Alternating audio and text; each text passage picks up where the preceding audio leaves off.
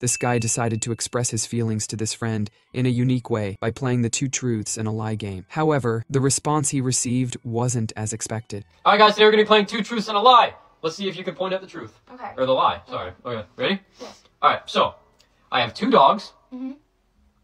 I have a crush on you. Okay. And my sweater is red. But your sweater's not red. So that's the lie. So you like me? Maybe. I don't know. No! Jacob, no! No what? We're friends. We're literally just friends. Why? I'm kidding. I don't There's know two what lies to there. say. Two lies.